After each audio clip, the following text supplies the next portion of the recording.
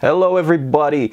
Today's video is about gaming laptops, powerful ones, and what you should expect from it if you're gonna get one. So for demonstration purpose I'm using this ASUS ROG laptop. It has Intel i7 CPU, that means 4 cores, 8 threads, and Nvidia's GTX 980M single GPU.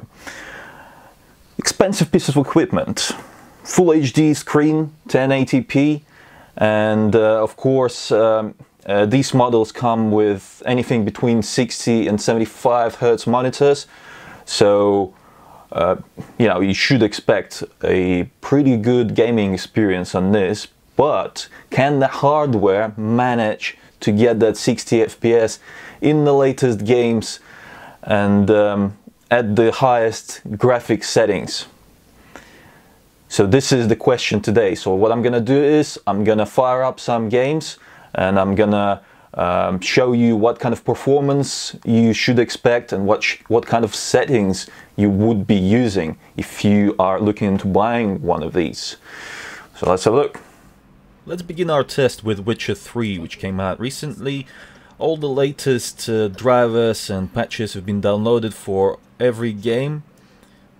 Goddamn woman, stop pushing me. I'm sorry about that. So what I've done was I went to optimize the game through Nvidia Experience app, and this is what it came up with. These are the settings. So AA is turned on, and what I'll do is I'll run with these settings first, and then I'll turn them all the way to the maximum, and I'll show you, if you can see here in the top left corner, that's the frame rate, and what we're looking for is for it to stay above 50, in the best case scenario. That is what you're looking for, is above 50.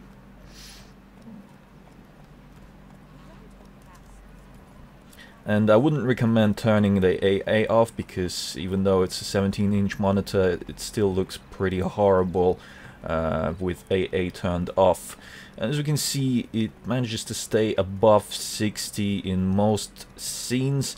And I'll just enter the forest here, where there's lots of foliage and usually drops. So that is probably the lowest that you're gonna see in the whole game. Unless there's something more intensive, because I've just started playing. Right, so yeah, basically Nvidia Experience did a good job optimizing this game to run at above 50 FPS. But now let's turn everything all the way to the maximum and see what happens. I'm even going to use the motion blur as well, because I just want to get absolute maximum. Actually, you know what? No, I won't, because it's just gonna blur everything out and it will be a horrible video to look at. So I'm gonna stick to this. And Nvidia Hairworks turned on, ultra. Oh, I can just hit ultra and everything will be on ultra. So yeah, there we go. That's everything on ultra now. And let's have a look. It is barely staying above 30, so yeah, it's playable, but it's not great. But it's definitely goddamn impressive that a gaming laptop can do this. I mean, a few years back even, I don't think anything like this would be possible. But now with the new technologies, the Maxwell GPUs that came out, and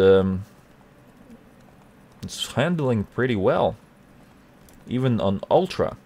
Check this out. Right, so that's it for Witcher 3. Let's jump into another game and have a look. Let's have a look at the game that everybody loves. Is GTA 5, and what you should be looking at is top left corner, where you can see frame rate counter, and that basically represents the performance.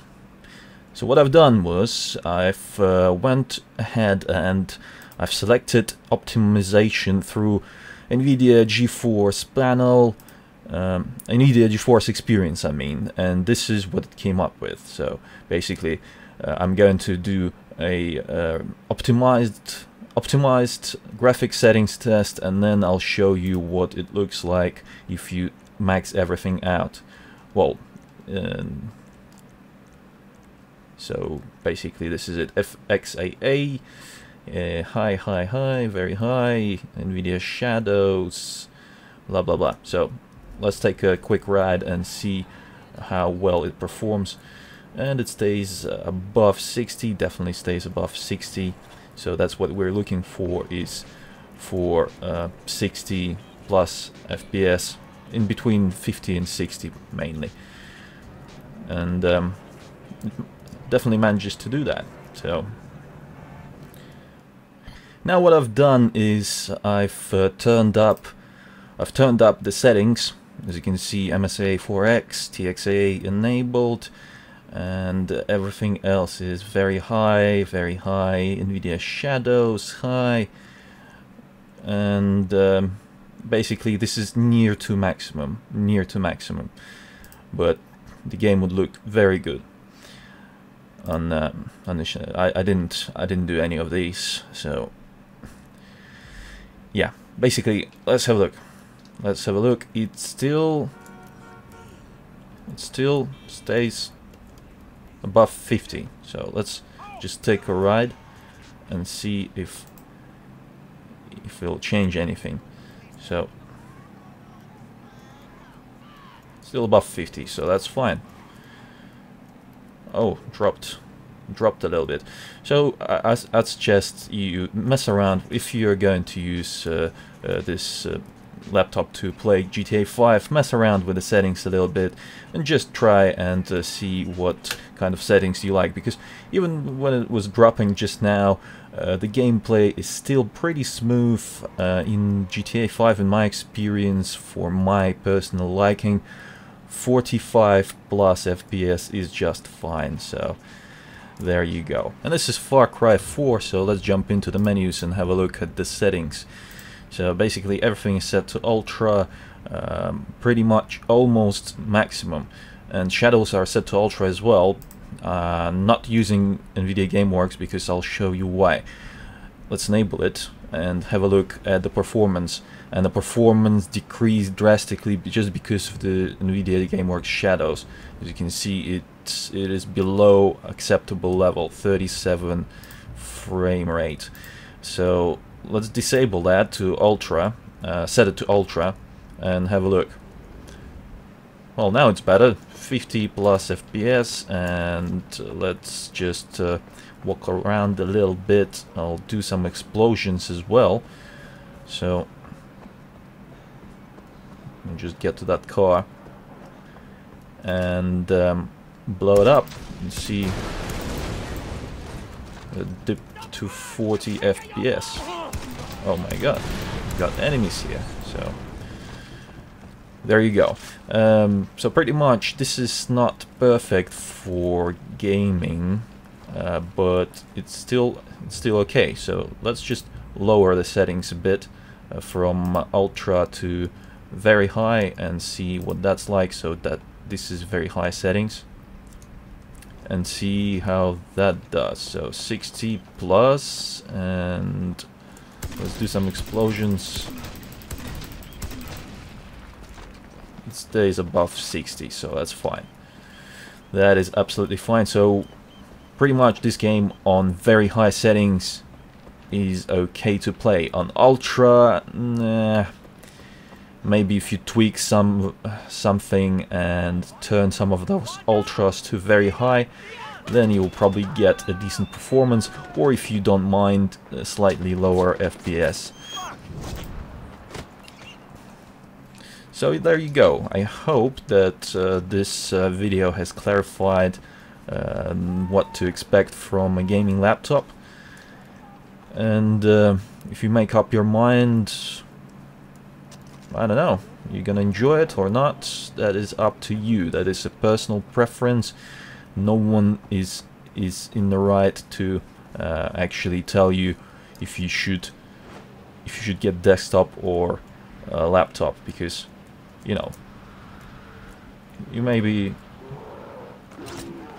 your needs may be vary to the person who's using a desktop, because if you're traveling or you're a student or just lack of space or whatever, then gaming laptop may be the choice for you. And of course, we're doing more reviews, doing more experiments and other stuff here in this channel. So if you want to check it out, or just subscribe and stay tuned for more videos. Of course, hit that like button if this video helped you out. And until next time, RG out.